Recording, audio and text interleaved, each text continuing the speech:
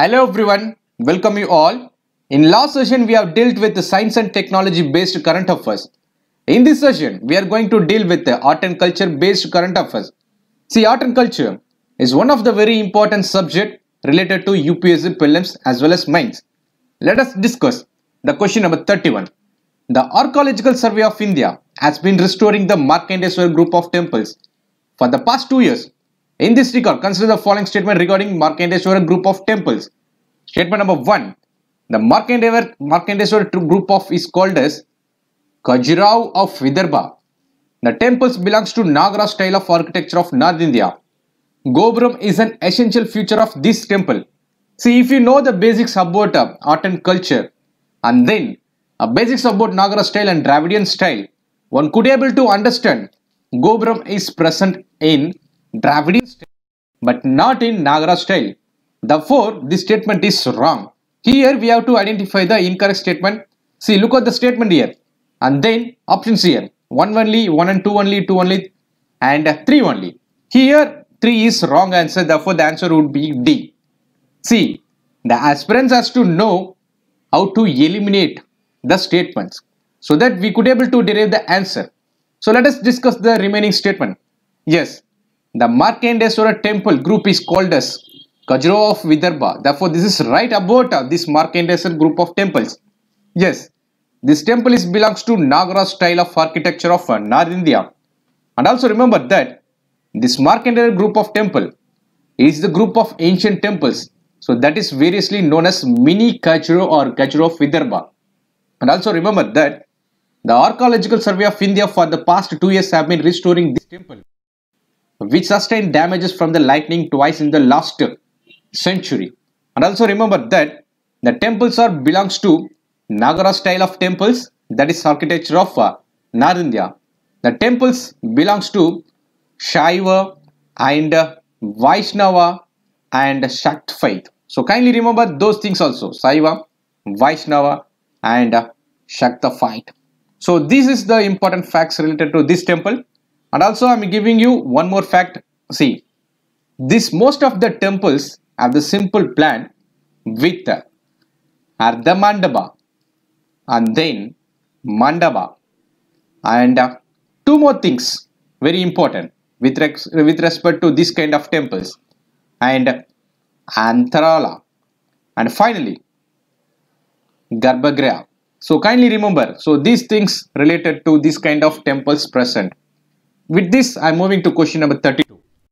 Which of the following is not a cultural festival of Jammu and Kashmir? So kindly remember, Mela, Kerbawani, Gangnai, Shinge, Kagaba Sindhu Festival, Chamlial Mela. So here we have to identify which of the following is not the cultural festival. The answer would be B, Gangai. So this is related to Assam, Manipur and then Nagaland. So this is not belongs to Jammu and Kashmir. So remaining 3 belongs to Jammu and Kashmir. So kindly remember. So this Mela, Kirbawani belongs to Jammu and Kashmir. This Singhe Kagaba Sindhu festival is also belongs to Jammu and Kashmir. And Chamlial belongs to Jammu and Kashmir. So with this I am moving to question number 33. Consider the following statement regarding Saint Ravidas. See, in this year you may expect this kind of questions. So kindly go through Saint Ravi and Ravidas and Guru Gobind. So like this. So this is very important. Let us discuss the statement. Statement number 1. He was the famous saint of the Bhakti movement. He is considered as the spiritual guru of the Mirabai and he spread the message that the God created man and not man created God. Here we have to identify the correct statement regarding Ravi, that is Saint Ravidas. See, if you know basics about this, you could able to understand that Saint Ravidas, that guru of Bhakti movement. Therefore this statement is right. Therefore we can eliminate B and C. So 50% we have already eliminated. See, by analyzing the options A and D, we could able to understand that 1 and 3 are correct. So what about the statement number 2? That is important. He is considered as the spiritual guru of the Mirabai. Yes, he is considered to be the spiritual guru of the Mirabai. See, she was very impressed by the teachings of the Guru Ravidas ji and became the great follower of him. Therefore, this statement is right. Obviously, statement number 3 is also right. He spread the message that God created man, not man created God. What does it mean? Which means everyone is created by the God and has equal rights on this earth. With this, I am moving to question number 34. Consider the following statement regarding Pandit Dinadayal Upadhyaya. So this is very important. See, kindly try to know more facts related to Pandit Dinadayal Upadhyaya. So let us analyze the statement here. He started the monthly Rashtra Dharma, mean for spreading the ideology of Hindutva nationalism. He wrote on Chandragupta Maurya and a biography of Sankaracharya. And also, he was the elected for Lok Sabha from Uttar Pradesh. See, if you know the basics, we could be able to understand that he was not elected but contested. Therefore, this statement is wrong. He was not elected but contested. So therefore, this statement is wrong here. But here we have to identify the correct statement. So go by elimination method. A eliminated, C eliminated, automatically D also eliminated. The answer would be B1 and 2. See, the aspirant has to know how to eliminate. So from this we could able to derive the answer. What about statement number 1 and 2? Obviously those two statements are correct. Yes. See, Dinadayal's personal life, that is Dinadayal Upadhyaya, was born in the village near the Farah town in Mathura district. So kindly remember, he was born in the town called Mathura district. Okay, Farah town in the Mathura district. So kindly remember Farah town. Okay, and also which later went to be named after him as the Dinadayal Dham. And also remember the most important things about Dinadayal and Bharatiya Jana Sangha. After meeting the RSS founder, he joined RSS as a full-time worker called as Prachar. So Prachark. So kindly remember, in 1951, Shyama Prasad Mukherjee founded Bharatiya Jana Sangha. Okay, so I am giving you one more statement here. Who has founded this Bharatiya Jana Sangha? Nothing but Shyama Prasad Mukherjee. So kindly remember this name also. You could be able to get a statement. So kindly remember the names here. Okay. So also remember, Dinadayal was seconded to the party by the RSS and also given the responsibility of molding into the genuine member of the Sangh Parivar. So he remained the general secretary for the 15 long years and also contested for the Lok Sabha from Uttar Pradesh. But he did not get elected as he failed to gain the enough political traction. Okay. Therefore, what is ideology? Yes, the political philosophy of integrated, that is integral humanism for India. He visualized a centralized polity and self-reliant economy with the village being the core basis. And also remember, Dinadayal, just like all the strong leaders, believed in the concept of Swaraj. So kindly remember this word, Swaraj. What do you mean by Swaraj? Swaraj is nothing but the self-governance. So kindly remember those things. And also, there is a mystery about Dinadayal's death. So what is that? What was this? Kindly go through those things. Just I am giving you its literary works. So kindly go through these literary works also. You may get your statements.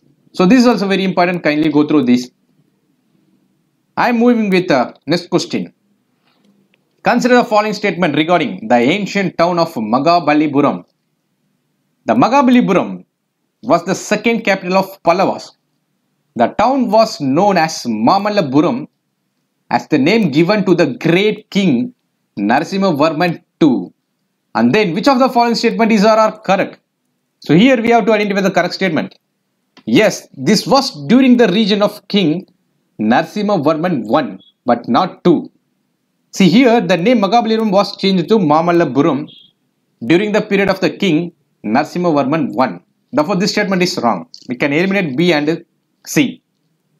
What about statement number 1? Yes, this statement is right. Mahabalipuram was the second capital of the Pallavas. Therefore, number 1 is right. The answer would be A, 1 only. See, the Mamallapuram, that is Mahabalipuram, was the second capital of the Pallavas who ruled Kanjipuram. Formerly, Mahabalipuram was known and called as the Mamallapuram. King Narasimhavarman I was the great warrior. He was given the title called as Mamalla, which means, so kindly remember, so this is very important, Mamalla. Mamalla means the great wrestler. So kindly remember. So this may be your question or statement. So kindly remember, Mamalla means the great wrestler. So that the name was converted from Mahabalipuram to Mamallapuram, considering the great king and its achievement. During the region of the Pallava dynasty, it became an important center of art and culture, that is architect and literature. Mamallapuram was already a thriving sea on the Bay of Bengal before this time. And also remember, a significant amount of coins and other artifacts excavated from this region. And also, it indicated the pre-existing trade relationship with the Romans. So kindly remember, Romans. There was a lot of Roman coins present there. And also remember, art and architectural and very important things related to Mamallapuram. One is Shore Temple. And second is descent of the Gangas. Okay, Ganges. Okay. And then finally, Pancharatha. So kindly go through the more important facts related to this Shore Temple and descent of the Ganges and Pancharatha. I am moving with the next question. In the context of ancient India, Kaniyan Pungundranar was. This is a very important question. You may expect a statement like this also. A traditional Tamil philosopher from the Sangam age, a painter in the court of Chandragupta II, one of the ruler of the Lichavias of Vaishali, and a famous physician in the court of Pallava King Narasimhavarman I. See, the straight answer would be the influential Tamil philosopher from the Sangam age. The answer would be A. See, the Kaniyan Pungundranar, that is, he was the influential Tamil philosopher from the Sangam age. His name Kaniyan implies that he was an astronomer, as it is the Tamil word referring mathematics. He was born and brought up in Magibalampatti, a village that is Panchayat in Tirupattur Taluk, that is Sivaganga district of the Tamil Nadu. And he composes 2 poems. So that is very important. See, he composes the 2 poems. Just I am giving you the name. Purananuru. So kindly remember Purananuru and Natrinai. So kindly remember these 2 names. And also his famous Tamil quote, that is very important. I am telling you why. Yadumure Yavarum Kelir. So kindly remember this quote. Yadumure Yavarum Kelir. Why it is important? What is the meaning of this? Yadumure Yavarum Kelir means, to us all towns are one, all men's our kin. Is at present depositor in the United Nations Organization and also quoted by Prime Minister Narendra Modi in United Nations General Assembly while addressing. And also remember, the great Abdul Kalam was the first one to quote this famous quote in the European Union historical speech. With this, I am moving to question number 37. Consider the following statement regarding Bathukama festival. It is the vibrant festival of Karnataka. So Bathukama is the beautiful flower stack arranged with the different unique seasonal flowers, most of them with medicinal values, in 7 concentric layers in the shape of temple Groburam. Yes, this is right statement. And what about the statement number 1?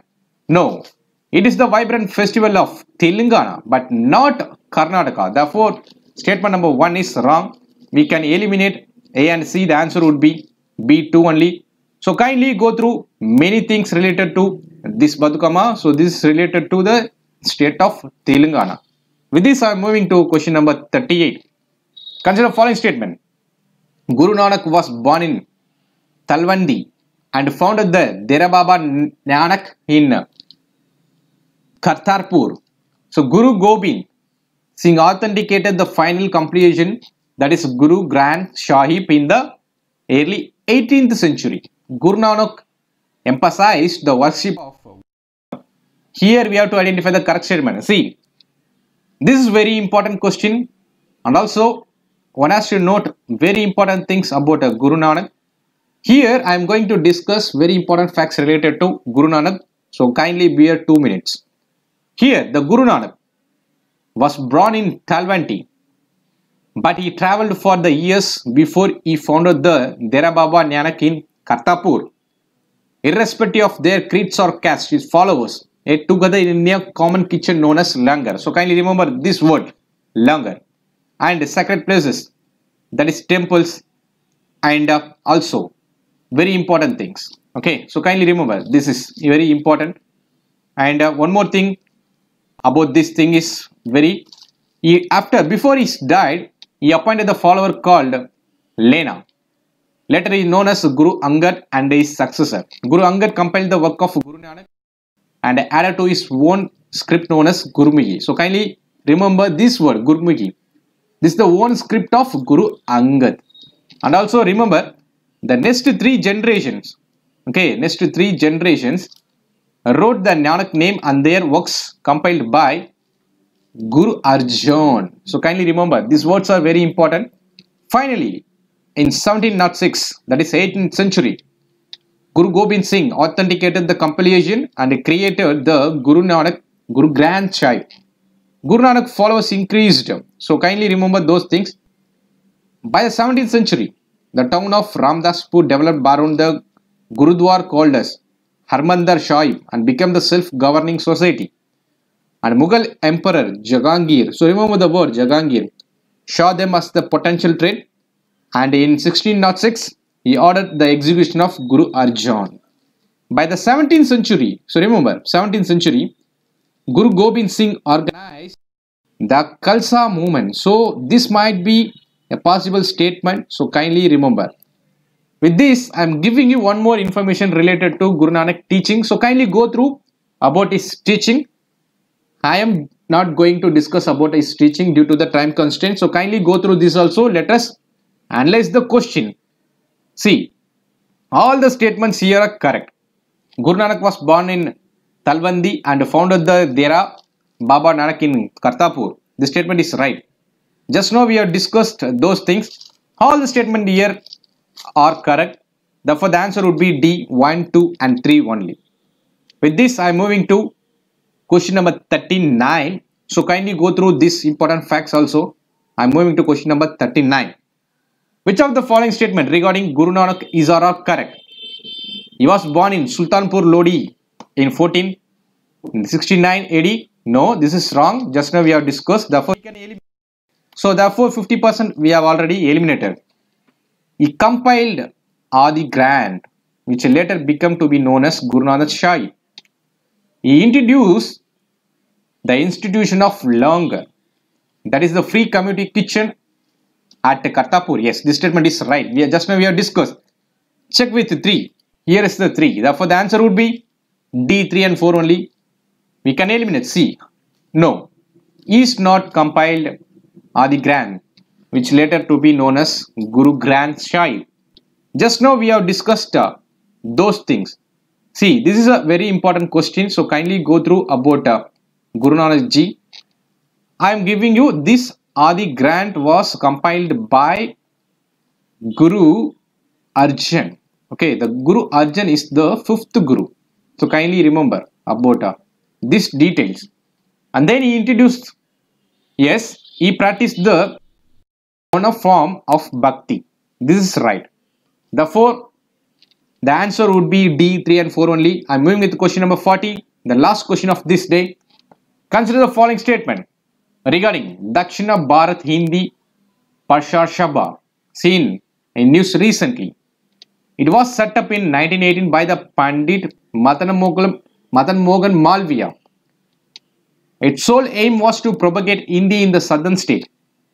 Mahatma Gandhi was its first president. Here one has to note down the very important things. Why we are discussing? See, recently President of India, Shri Ramnath Kovind, unveiled a statue of Mahatma Gandhi at the Dakshina Bharat Hindi Praja Sabha in Chennai? That's why we are picking this question. See, Mahatma Gandhi was its president till he breather is lost. Therefore, this statement is right. So, therefore, check with the 3. Therefore, we can eliminate 50. So, we are to just concentrate about statement number 2. Its sole aim was to propagate Hindi in the southern state. Yes, this is the aim of this Dakshina Bharat Hindi Prachar Sabha. Therefore, the answer would be D, 2 and 3 only. And then it was set up in 1918 by Mahatma Gandhi. So kindly note down. It was set up by Mahatma Gandhi with the sole aim of propagating Hindi in the southern state. So he was its prime minister, he was its president till he breathed is lost. So with this, I am concluding this session.